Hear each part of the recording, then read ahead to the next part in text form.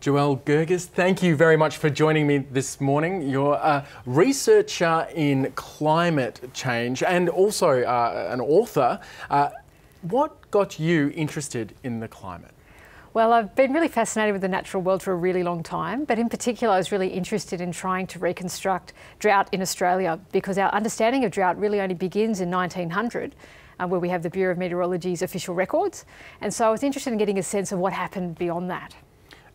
So how did you go back beyond the actual record to figure out what it was that happened? So it turns out when the first fleet actually arrived, there were a lot of people on board who actually had scientific instrumentation, so things like thermometers and barometers to measure air pressure and things like that. So our earliest weather record was actually developed in 1788. It was actually kept in 1788. But beyond that, we've also got records from the natural world, so things like tree rings and corals and ice cores, and they provide us with centuries of information. So if you put all that information together, you can start to reconstruct our climate.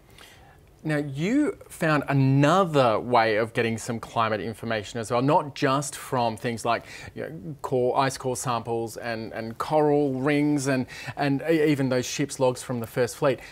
You also found some information in art. Can you tell us about that? Yes, I can. And so there are actually some artists who were on board the first fleet as well. And there are some incredible watercolour paintings all the way back to 1788. William Bradley was actually a prolific artist. And sometimes, just like the way we take photographs today of important events, they'd actually sketch something out or paint something. And later on in the 19th century, with the development of photography, there's some really interesting things like floods of the 1893 in Brisbane, where you can actually see with your own eyes what actually happened. And I think the stories behind those images are really important. And that was also some of the guiding that guided me a little bit in my work. Right, so you're able to use that artwork and draw extra information out of it regarding the climate. That's amazing. Now, you must have a really keen insight into what natural variability in Australia looks like. What's your take? My take is that we've always been the land of drought and flooding rains. We know that. Everybody knows that.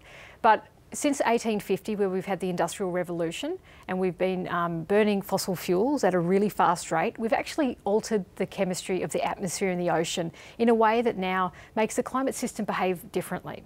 And so what that means is that all of our natural climate cycles are actually occurring on the background of a warming planet. And so what that does is actually play out with more extreme weather and climate. So natural variability on steroids, if you like, is a way of thinking about it.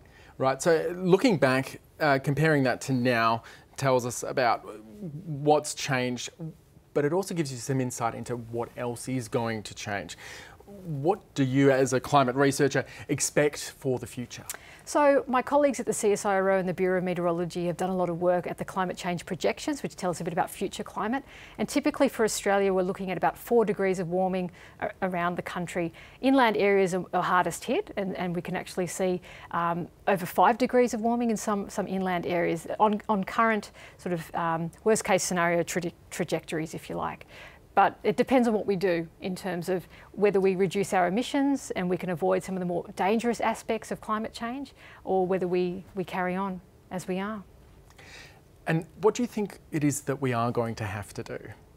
Well, look, I think it's really important to realise that Australia is actually experiencing a lot of climate extremes, things that we might not have expected to see till a lot later on in the century. So for instance, we just saw mass bleaching of the Great Barrier Reef, where now about 50% of all the corals on the Great Barrier Reef have actually been killed by underwater heat waves, if you like. And so that's something which we wouldn't have expected to see so soon. And so we have to understand that we are seeing climate change right now. It's already with us. And what we do right now is also really important in terms of putting the brakes on. So the degree of climate change that we experience is very much in our hands.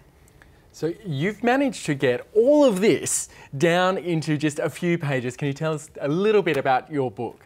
Yeah, so I think my book is really about, it's our first time that we've been able to pull together our climate history. So it's a big job, but it's a book written for every Australian. It really is a book that I hope speaks to people that are just interested in climate change, but you don't need to be a scientist to read it. I want to be really clear on that. There's lots of artwork in there and lots of great stories. but it's also, it's our story. It really is, it's a story that I hope everyone can relate to and might find a little piece of their own story in there. And you know Australians love their weather. Joëlle Gergis, thank you so much for joining me, and tell you what, it was a delightful read. Can't wait to read it again. Thank you very much, Nate.